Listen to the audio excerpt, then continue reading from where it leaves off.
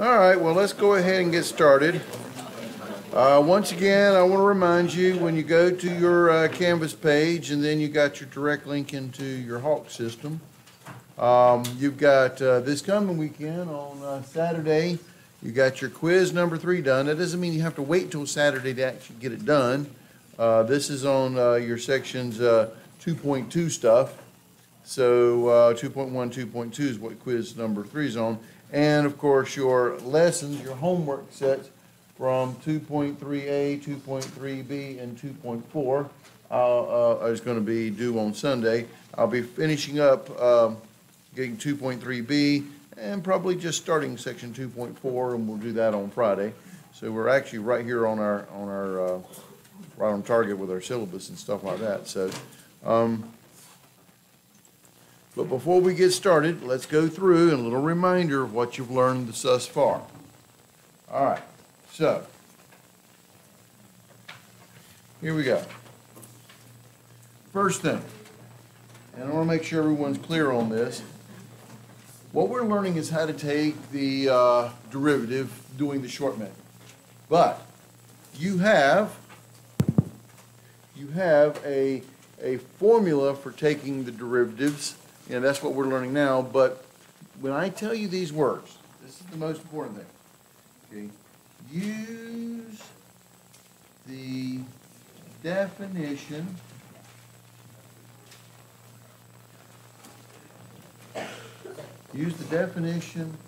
of derivative to find the derivative of, give you a function here, f of x is equal to 2x squared plus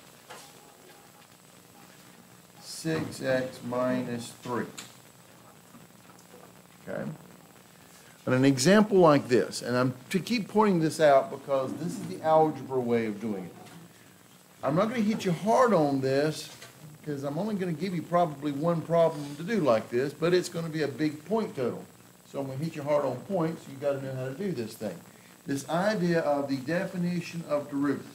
Definition of derivative. When you hear those words, you're supposed to use the formula f prime of x is equal to the limit as h approaches 0 of f of x plus h minus f of x all over h.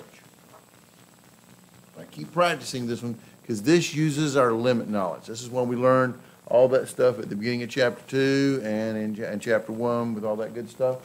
So take the limit as h approaches 0 of f of x plus h minus f of x all over h. And I just want to do another problem for you. Yes, it takes a complete page to do this. This is why you can expect one of these problems on your test. Free response, show your work, no credit. Because here's the deal. Well, you can look at this thing and tell what the answer is. This is what we've been learning all along, and we'll talk about these rules once again, but let's take a look at this. F of x is equal to 2x squared plus 6x minus 3. What's the derivative of this guy using our derivative rules? What's the derivative of 2x squared? 4x plus what's the derivative of 6x? 6, and derivative of minus 3 is 0, so the answer is 4x plus 6. Well, I'm done. All right, you do that on my test when it says use the definition of derivative. It's a 10-point problem. How many points am I going to take off? 15. All right. You can actually make a negative point grade on my test because you didn't pay attention to directions. Definition of derivative is this, and we expect you to have this memorized. I'm not going to give you this. You're supposed to have it memorized. So, f of x is given. It is 2x squared plus 6x minus 3. What would f of x plus h be equal to then in this case? This would be 2 times, replace the x with x plus h squared plus 6 times x plus h minus 3. And what I'm going to do here is I'm going to plug the x plus h function in for the f of x plus h, and I'm going to plug the f of x function in for f of x, and I'm going to get this. This would be equal to the limit as h approaches 0 of parentheses around what you plug in. This would be f of x plus h, which is 2 times x plus h squared plus 6 times x plus h minus 3 minus f of x, which equals 2x squared plus 6x minus 3, all over h. See, for you see, when we use the computer system, the Hawk system, on doing these problems, we did a couple of these problems in the beginning, but since we've gone to the short method of taking derivatives, using the derivative formulas and stuff, we don't do this anymore. And so I want to keep reminding you of this because this is more of a free response kind of a question. And so, I'll show you, I can do multiple choice questions, but that's going to be on your basically rules of derivatives and stuff like that. So let's clean this guy up. So f prime of x would be equal to the limit as h approaches 0 of, I'm going to clean this guy up. Well, this would be 2 times x plus h squared is actually x plus h times x plus h. I'll clean him up in a second. Here I'm going to distribute the 6. That gives you plus 6x plus 6h minus 3. And here the negative distributes. That's why the in parentheses is very important. So you end up getting minus 2x squared minus 6x plus 3 all over h. Now, at any point in this process with this h on the bottom, you plug in h as 0, you're going to get the famous 0 over 0. The goal is to do algebra and cancel out this h. So, once again, keep cleaning it up. For this x plus h times x plus h, we're going to FOIL this out. So this derivative function will be equal to the limit as h approaches 0 of 2 times x is x squared, x times h is xh, h times x is another xh, xh plus xh makes it 2xh, plus h times h is h squared, plus 6x plus 6h minus 3 minus 2x squared minus 6x plus 3 all over h. Well, I got one more algebra to do before I get rid of all my parentheses, and that's my goal, get rid of the parentheses in the numerator, so a bunch of stuff will cancel. Here, I'm going to distribute 2. This will give you 2x squared plus 4xh plus 2h squared, distribute 2 throughout the x squared plus 2xh plus h squared. And then you still got your plus 6x plus 6h minus 3 minus 2x squared minus 6x plus 3 all over h. If you do this right, the ultimate goal is this f of x function that you subtracted off in the back should completely go away, should completely cancel. Watch. 2x squared minus 2x squared is 0. 6x minus 6x is 0. Minus 3 plus 3 is 0. If I entire the back term completely cancel. That leaves you with f prime of x is equal to the limit as h approaches 0 of 4xh plus 2h squared plus 6h. There are only 3 terms left in the numerator divided by h. But you'll notice what every one of the terms in the numerator that's left over have in common. What is that? They all have an h. But to be able to cancel that h, you got to put it in strict multiplication division. That means you got to factor the h out of your numerator. So this is equal to the limit as h approaches 0 of factoring out the h times 4x plus 2h plus 6. Out of the 4xh, I pull the h out. The 2h squared, I pull one of the h's out, so there's an h still left over. And with the 6h, I pull the h out, so you're left with the 6 all over h. Then the h's cancel.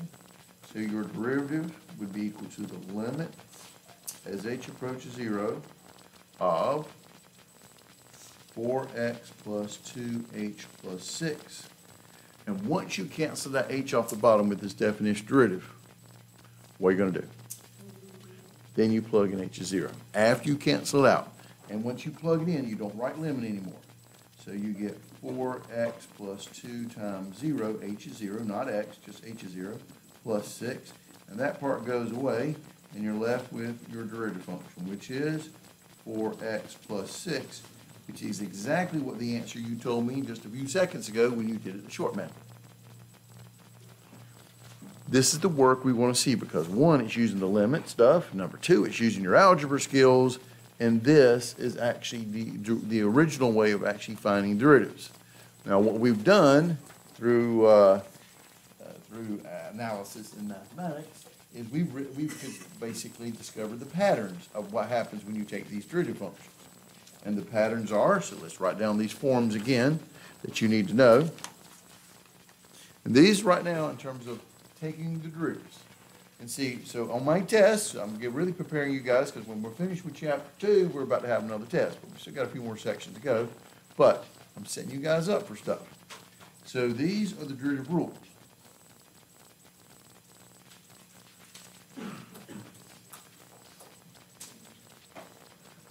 The derivative rules. The first rule, if y is equal to a constant, k being a constant, then y prime is equal to what? What's my y prime? What's my derivative function? Derivative of a constant, 0. Doesn't matter what that constant is. Derivative of 5 is 0, derivative of 7 is 0, but it's a constant by himself, it's 0. Property number 2 says this. If y equals x, then what's my derivative? What's derivative of x with respect to x? 1. Very good. And number 3 is an extension off of property number 2 is this. If y is equal to some kind of a constant times x, then y prime would be equal to constant. Derivative of 5x is 5. Derivative of -7x is -7. And the reason for that is we're still drumming it into your head that the derivative is the slope of the tangent line. And when you write a linear term, y equals mx plus b, that linear term, the slope is always the coefficient in front of the x. So when you talk about derivatives, derivative of kx, whatever that constant is, the derivative is always going to be that constant. Okay? Derivative of 5x is 5, derivative of 7x is 7, so forth and so on. Problem number 4 says this. Okay? If I have y is equal to x to the n, the derivative is going to be equal to nx to the n minus 1. That's, you're in trouble when they got names, called the power rule. To take the derivative of x cubed, the answer is 3x squared. Take derivative of x to the 1/2, it's going to be 1/2 x, and you subtract 1 from the exponent, that'll be to the -1/2. 1/2 x to the -1/2. The derivative of x to the -3 is -3x, subtract 1, raised to the -4. This is how you take derivatives, called the power rule. And what we're really doing is we're shortcutting it. I'm not doing a bunch of limits as h approaches 0 here. We basically discover the pattern. Okay? Now the book calls it rule number 5, an extension on this guy, which is y equals a constant times x to the n, k being a constant. Then your derivative ends up being the constant, you just hold it over, times n x to the n minus 1. So this is an extension of the power rule. And the reason for that is, proper number 6, anytime you've got y equals a constant times a function, when you take a derivative, you hold the constant over that's being multiplied, and then you take the derivative of the function. Constants hold over. You just hold them out front and take the derivative of the function and just combine it up. And the last property is number 7. It is called the sum difference property. If you have y equals some kind of function plus or minus a different function, these are f of x and g of x are terms. So you got 2, 3, 4, whatever. A function plus or minus another function, then the derivative is going to be the derivative of the first function plus or minus the derivative of the second function. This is called the sum/difference rule.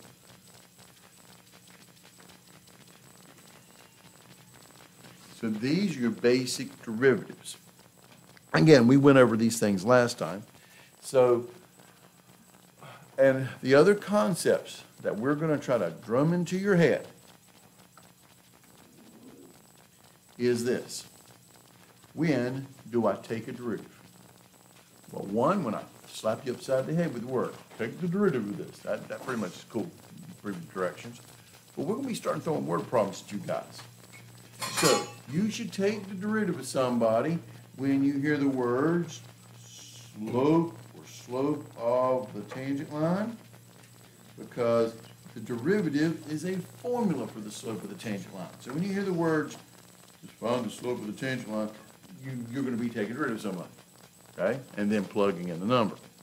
Another word is the word rate of change. And traditionally, we're going to be talking about that word as being instantaneous. Instantaneous rate of change. That means take a derivative. But we're math people, so you know we're going to shorten it up a little bit.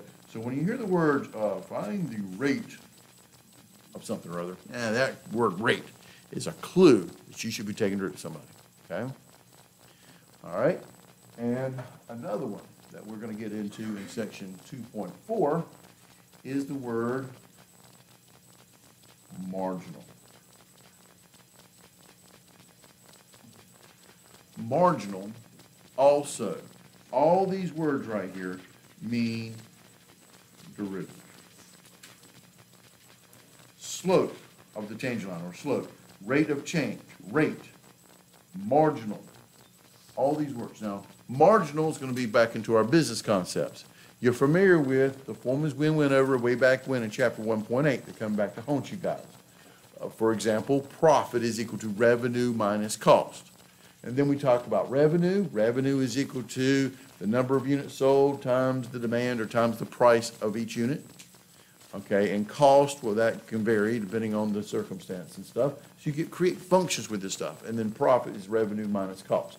And then we talk about concepts of marginal cost, marginal revenue, and marginal profit.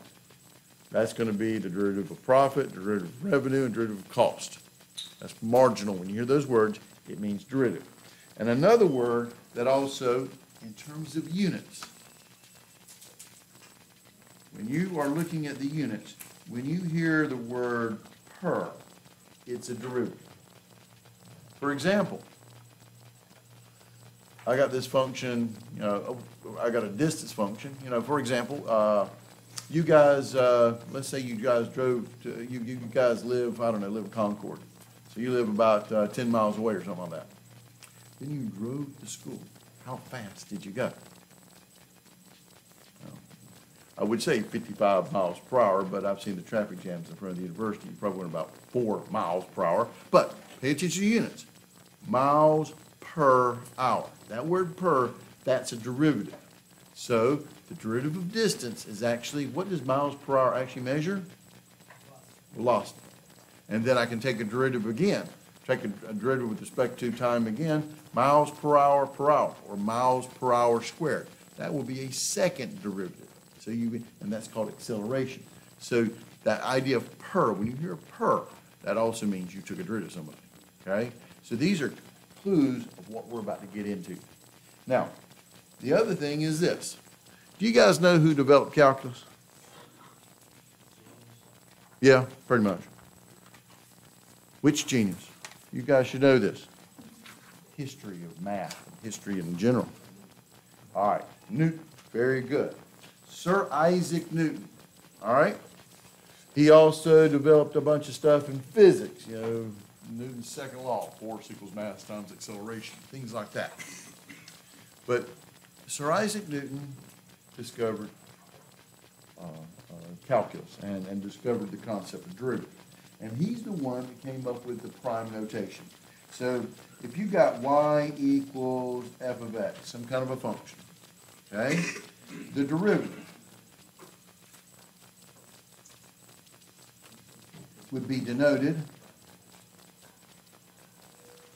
y with a hash mark or f prime of x. Y prime or f prime of x. This is the derivative notation. This is called the Newtonian notation. This is based upon how Sir Isaac Newton wrote it up. Newton. Okay? However, there was another guy. Now, Sir Isaac Newton was English. There was another guy from Germany that developed calculus about the same time. And his name was Leibniz. And the Leibniz notation is this. dy over dx. That would also mean the same thing as derivative, or df over dx. And as I mentioned to you before, it's a variation of this concept of delta y over delta x being the slope. This is your Leibniz notation. This is your Newtonian notation. And because you guys are 21st century calculus students, you got to know both notations. So don't be surprised when you see dy over dx, the derivative of y function with respect to x, or the derivative of f function with respect to x. That's the classic Leibniz notation. If you see the little prime, that is your classic Newtonian notation. So, all right. Let's get into section 2.3. The concept of slope, rate of change, and considered algebraically. What's exactly going on here? Okay. Because the derivative of a function can be interpreted as the slope of the tangent line to the graph of the function, it is now possible to find the equation of the tangent line to the graph of a function at a given point. In this lesson, we will learn these equations. We will use algebraic manipulations to write functions in such a way that the power rule can be applied when finding the derivative. So, key to calculus is, and has always been, algebra. Clean it up first, then take your derivative. That's what this section is about too. So, here we go. In terms of your notation stuff here. If f of x is a differentiable function and c is a constant, then y equals c times f of x. If y equals c times f of x, then dy over dx, they're introducing this Newtonian notation to you guys. What would that be equal to? Well, what's the rule about taking the derivative of a constant times a function? That's going to be equal to what? The constant times the derivative function. Constants hold over, and you take the derivative of that function. Okay? And so that's my payment rule about constants hold over. And number two, if f of x and g of x are differentiable functions, and y equals f of x plus or minus g of x, then dy over dx, and again introducing that Newtonian, or that Leibniz notation, is going to be equal to what? How do you take a derivative of things being added or subtracted? What do you do? Very good. You take derivative of each one and add or subtract. So that would be equal to f prime of x times g prime of x. Okay?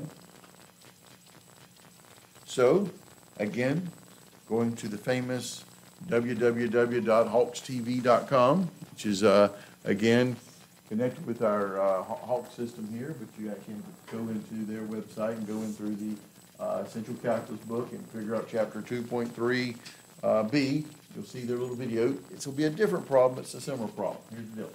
Find the derivative function f of x equals negative 2x squared plus 6/5 plus 5x to the 1/4 plus 6x cubed by using the famous sum/difference rule.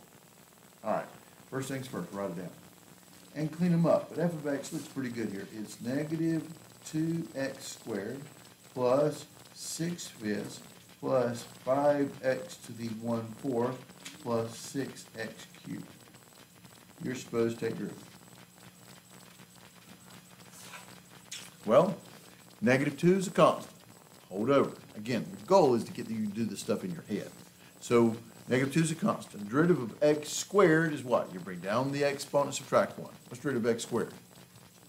2x. But you multiply that 2 times that negative 2, and what do you get? Negative 4. So it would be negative 4 times x. The derivative of negative 2x squared is negative 4x. And this is for your benefit. Plus, what's the derivative of 6/5? 0, because there is no variable with this guy, so therefore it's a constant, and derivative of constant 0. Plus, what's the derivative of 5x to the 1/4? Yes, you're going to have to deal with fractions in here. Well, you bring down your power, and you multiply. 5 times a fourth is 5/4 x, and then you subtract 1 from the exponent. 1/4 minus 1 is how much? Very good, negative 3/4. Plus, last but not least, what's the derivative of 6x cubed? Very good, 18x squared. Bring down your power, 3 times 6 is 18, x, and subtract 1 squared. And so, just cleaning them up, the answer is negative 4x plus 5/4 x to the negative 3/4 plus 18x squared. That's my solution. When you take a derivative of things being added or subtracted, you take a derivative of each one. Okay?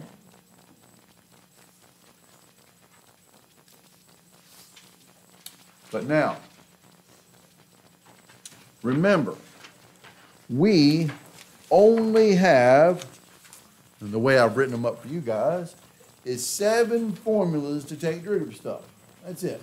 And you can really combine a lot of these guys.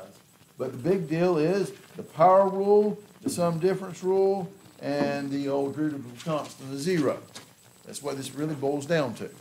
So we're going to be taking derivative of, quote, a lot harder stuff here. Okay?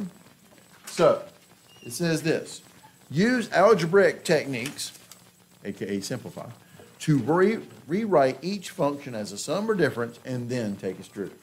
Because right now, I haven't taught you guys the concept of what we call the quotient rule or the product rule, division or multiplication. That comes actually in chapter 3. So all we got now is those 7 forms that we just talked about. So the first thing I want to do is clean this guy up. Look at this first guy. G of x is equal to 9x to the 6th plus 5x to the 9th divided by x to the 4th. Now, the first thing you should notice is this. Yes, it's a division problem, and I don't have a rule for this interesting division stuff. But I do have algebra, and since I'm dividing by a single term, I can rewrite this guy by taking the single denominator and putting it under each term in the numerator. So this would give you 9x to the 6th divided by x to the 4th plus 5x to the 9th divided by x to the 4th. And then you're going to clean it up. When you divide variables with exponents, what do I get to do with the exponents? Subtract. Top minus bottom. Constant stays there. This will be 9. X to the 6th divided by x to the 4th is going to be x squared. 6 minus 4 is 2.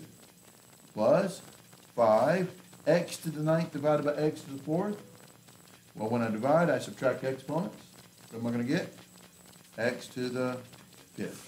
So this guy cleans up very nicely. So here is your g of x function. G of x is actually equal to 9x squared plus 5x to the 5th. Now, and again, I keep reminding you of this. In calculus, notation is everything. You've got to always write down your notation. We want you to take the derivative of this guy. This function was called g of x. What's its derivative called? We'll use the Newtonian notation, g prime of x. If you guys that love Leibniz, knock yourself out, dg over dx if you want to. Okay? But you got to label them somehow, some way. Now let's take a derivative. This is the sum rule. What's the derivative of 9x squared? 18x plus what's the derivative of 5x to the 5th? 25x to the 4th. And there is my answer. But notice how much algebra I had to do before to clean him up, to get him into my forms so I can take derivative of him. Look at the next guy. F of x is equal to 2x squared plus 4 times 3x squared plus 3. This is not in the form that I have of a sum or difference. So I'm going to clean this guy up, also known as expand. Simplify if you want to. I'm going to FOIL this thing out. So FOILing this thing out, this is going to give me, well, let's see here, 2x squared times 3x squared. Well, multiply your numbers. 2 times 3 is 6. X squared times x squared. When you multiply, you add exponents. That'll be x to the 4th. Then, outer, 2x squared times 3. 2 times 3 is 6. That'll be plus 6x squared. Then, enter, 4 times 3x squared. 4 times 3 is 12, x squared. And then last, 4 times 3 is 12. Of course, combine my terms. So f of x is going to be equal to 6x to the 4th plus, well, I got 6x squared plus 12x squared. What have I got? Plus 18x squared plus 12. There's my cleaned up version of my answer, and it's in the form now that I can take its derivative. So f prime of x would be equal to what? What's the derivative of 6x to the 4th? 24x to the 3rd plus, what is the derivative of 18x squared? Very good, 36x. And what's the derivative of 12? 0, because it's a constant. I need to put plus 0, and there's my solution. Does that make sense? Look at the next one. Oh no, fractional exponents. Oh, they're only going to get worse for you guys in here. But no worries. You do the same stuff. You just have to deal with fractions. So y is equal to x to the 3/4 minus 4x to the 1/4 minus 3x to the 9/4 plus 6. Again, this is a weird product thing here, and the only thing I've got is a sum difference. So I'm going to clean this guy up, expand it, simplify it, whatever you want to call it. I'm going to distribute. I'm going to distribute this x to the 3/4 times each one of these terms. And remember, when you multiply, you add exponents. So this will end up giving you y is equal to x to the 3/4 times a negative x to the 1/4. Well, that would be negative 4. X to the 3/4 times x to the 1/4 is what? When you multiply, you add exponents. What is 3/4 plus 1/4? 1. That'll be x to the first or just x. That worked out very nicely. Does that make sense? 3/4 plus 1/4 is 1, x to the first. Now, x to the 3/4 times a negative 3x to the 9/4.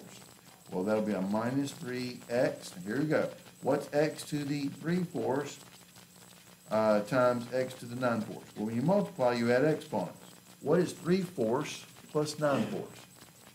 12/4, but 12/4 is also known as 3. So you're working out all the time. And then the last one, of course, x to the 3/4 times a 6 just gives you plus 6x to the 3/4. Does that make sense? Well, that is just cleaning it up, but I have to clean it up first so I can take its derivative. This function is called y, so its derivative is called y prime, or for you Latinx fans out there, dy over dx, because x is your variable there, is equal to what? What's the derivative of negative 4x? Negative 4. Minus, what's the derivative of 3x cubed? 9x squared. Plus, what is the derivative of 6x to the 3/4? Well, if you can't do a bunch of stuff in your head, write it down. It's all right. Hold that 6. What's the derivative of x to the 3/4? That'll be, bring down your power, 3/4 x, and then you got to subtract 1. What is 3/4 minus 1? Negative 1/4.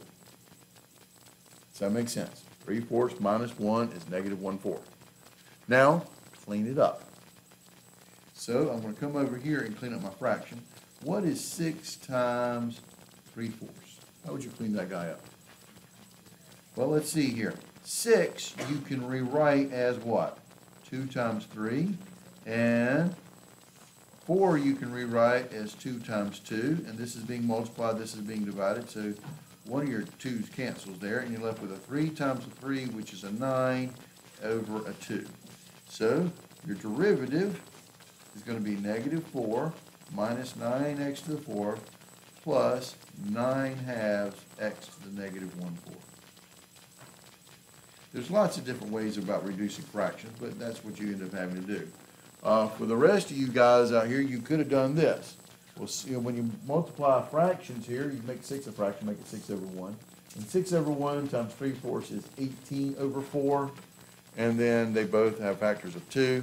18/4, same thing as 9/2. So however you get your fraction, knock yourself out. But you want to reduce fractions in here.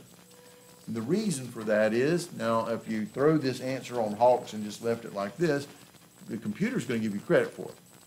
But I'm also setting you guys up for a test.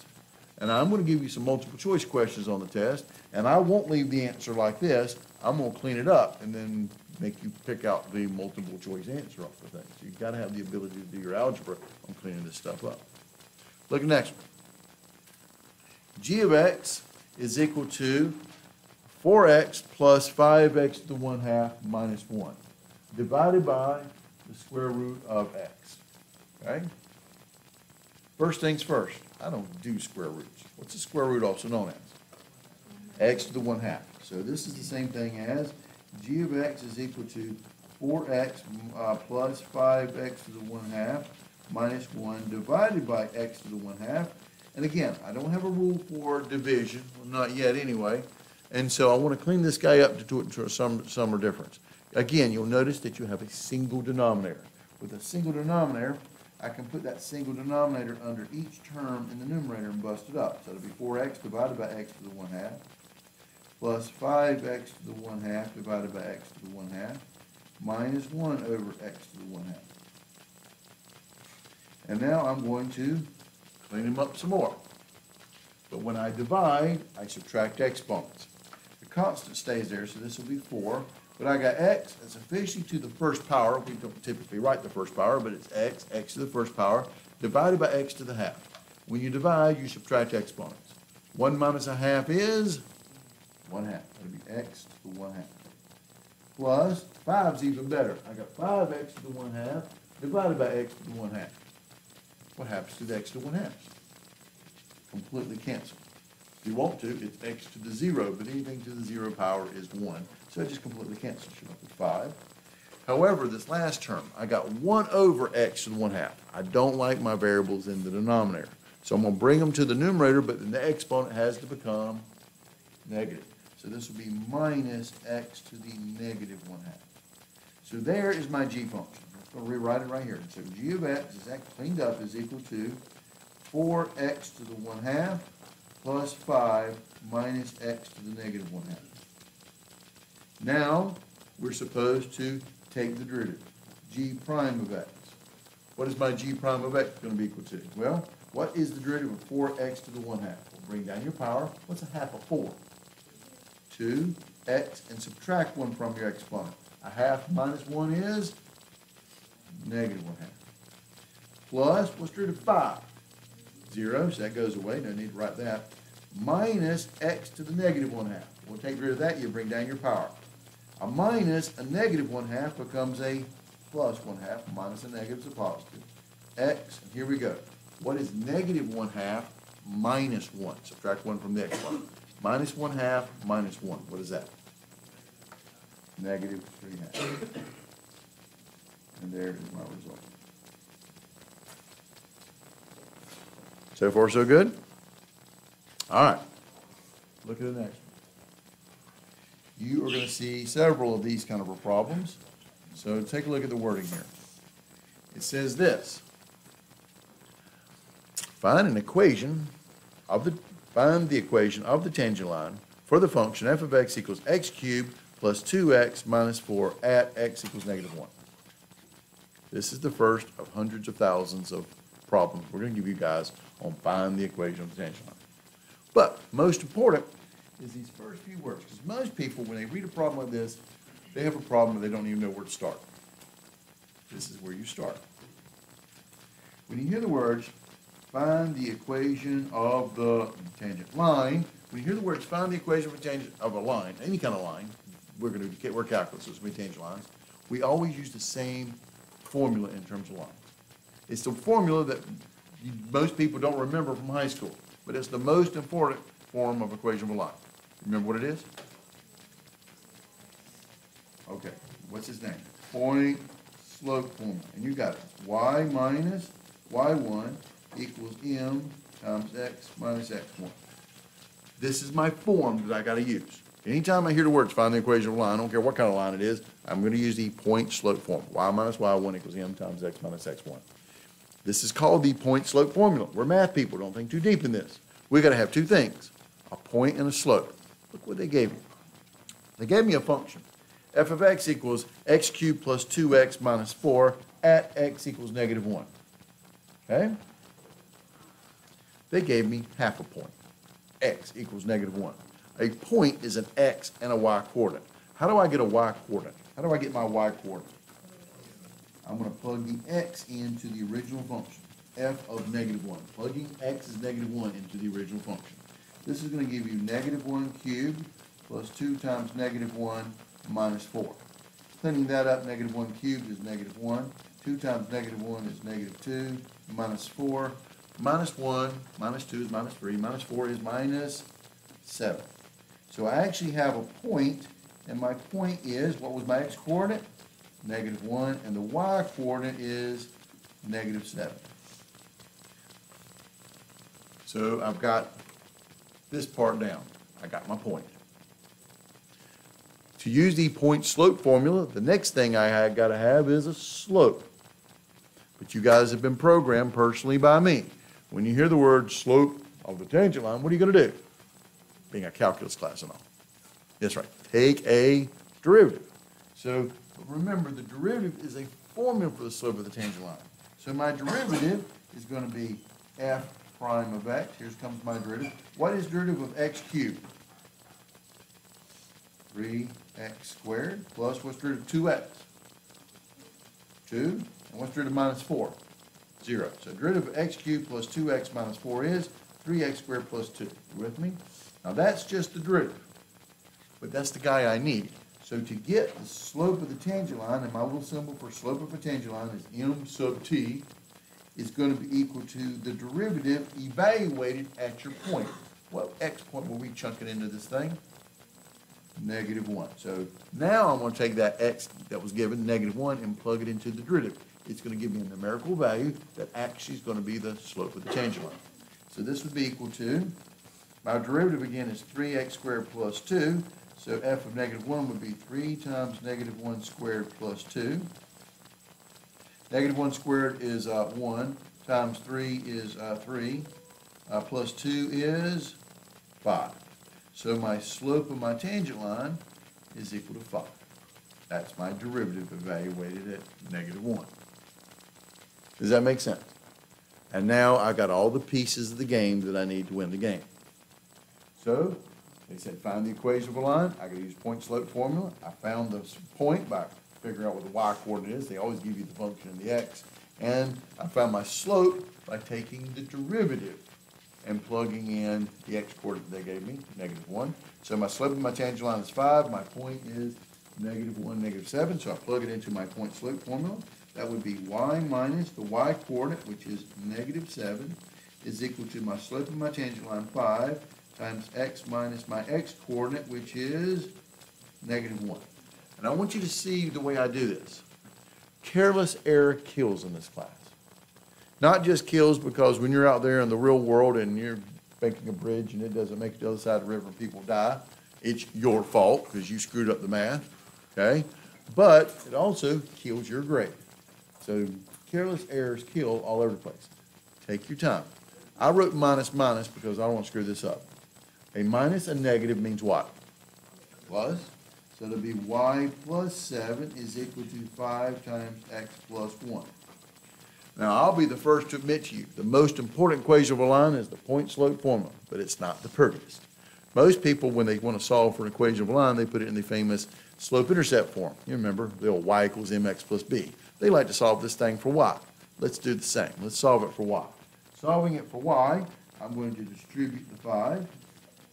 So this would give me y plus 7 is equal to 5x plus 5. And then what's my last move to solve for y? Subtract 7 from both sides. And then that will give me y equals 5x. And then 5 minus 7 is -2. I'll circle it right there and just kind of squeeze the answer in. But that's the equation of the tangent line. It is y equals 5x minus 2, and it's the equation of the tangent line of the function f of x equals x cubed plus 2x minus 4 at the point x equals -1. And so if you wanted to see a visual perspective of this, go in there, y equals, I'm going to graph it for you guys, x cubed plus 2x minus 4. And I'm going to do a zoom 6, -10 by 10 screen. Okay, so there's my graph right there. And if I go in there under y2 and type in my equation of my tangent line, and the equation of the tangent line, just to remind you, was 5x minus 2. 5x minus 2. And I graph that guy, and you focus right here on the point -1, -7, right here. So I'm going to kind of zoom in. Zoom in down here at the point -1, -7. That's close enough right in there. Boom. You're going to see the curve. There's my curve, and here comes my tangent line. It's kind of close together, but it just hits that one point and then moves off in that direction. That's what we're finding. Okay? Look at the next problem. It says this. A town's population, T years from now, can be estimated from the formula P of T equals 9,850 plus 550T minus 144 times the square root of t. Find the rate at which the town is growing after 9 years. Okay. So, again, this is a word problem, trying to clue you guys in on what to do and when to do it. All right, so they gave me a function that represents population. It's based upon time, t. Time is being measured in years, and this is a population for a town, so I assume it's measured in people. All right, so I've got my units there. And then they mention the word right there. Find the rate. When you hear the word rate, what are you going to do? Take the derivative. So my derivative, first thing I'm going to do is clean up my function. So P of t is equal to 9,850 plus 550t minus 144. But I don't do square roots. What's the square root again? That'll be t to the 1/2 power. Now I'm going to take my derivative. P prime of t. And I just want to throw the Leibniz notation at you guys on this one as well. What would the Leibniz notation be? Well, my function is called p, so that would be dp divided by d. What was the independent variable of my function? T. So the Leibniz notation for the derivative would be dp over dt. Or, if you guys like Newton, knock yourself out. Perfectly acceptable. P prime of t. What's my derivative? Well, the derivative of 9,850 is what? 0, because it's a constant. Plus, what's the derivative of 550t? 550. Minus, here we go, what is the derivative of 144t to the 1/2? Well, bring down your power. What's half of 144? Very good. 72t to the subtract 1, negative 1/2. There's my derivative function. And I'm going to clean him up because what we're going to do here is plug in 9 years. So this would be dp over dt is equal to, well, this p prime of t. This is 550 minus 72. A negative exponent puts them on the bottom. And 1/2 power is what kind of a function here? Square root. So that would be 72 divided by the square root of t. So now, what we're trying to do here is we're supposed to find the rate at which the town is growing after 9 years. So this would be dp over dt evaluated. You draw a little line down there to get you guys used to the Leibniz notation here with t is equal to 9. That would also be the same thing as p prime of 9. Plugging in time is 9. And this would be 550 minus 72 divided by the square root of 9. All right? And I'm going to stick this one on the old handy-dandy calculator here. 550 minus 72 divided by, well, the square root of 9 is what? 3. I can type in 3. And what do I get? I get 526. Does that make sense? But one last thing. It's a word problem. And on word problems, I expect to see your units. What would your units be? You just took a derivative. Now, first off, what is population measured in? People. What is time being measured in? Years. So what would my units be for the derivative? And remember, every time you take a derivative, it's a per. So what's my answer going to be? Very good. This would be people per year. Now, one last thing on this one is this. When you look at a problem like this, and you look at the p prime, and Leibniz notation is great because it's real short and quick, but actually, what's more poignant in terms of notations is actually the Leibniz. Look at Leibniz. It's dp over dt. So with that notation, you know what the units are going to be. What is p measured in? People. Over, that's your per. Time is measured in years. So when you use the Leibniz notation, it really does set you up with what the units are going to be, people per year. One last thing before I let you guys go. The next section, just wanted to talk about it for a second. Applications of marginal analysis. Again, business majors, this is hugely important. But I told you guys the big deal about this. This idea of marginal. When we start talking about marginal, we're talking about derivatives. So we're going to go back and look at profit, revenue, and cost. You've got to go back and look at these formulas again. Now, revenue is always equal to, and the notation is big R of X, it's always equal to the number of units you sell, typically that'll be X, times the price, also known as the demand equation. So it's X times price. So that's a formula you need to know for revenue. Cost, well, that really depends on your situation. Most of the times they'll give you a cost equation or they'll set you up with a cost equation. It's $5 per unit, so you take $5 times X. That'll be your cost for everything. All right, so you got your cost. Profit is equal to what? What's your formula for profit? Revenue minus cost. Now, what we're interested in is marginal. Marginal profit, marginal revenue, marginal cost. Marginal means derivative. So what is revenue measured in? How much money you bring into your store? We're Americans. What do we like? Well, not what kind of money? Dollars. Thank you. Dollars. So dollars is what we're after here, right? But if I'm talking about marginal, it's a derivative. So that's going to be dollars per, and you take derivative with respect to X, extra units. It's going to be dollars per unit. So your marginal revenue is going to be dollars per unit.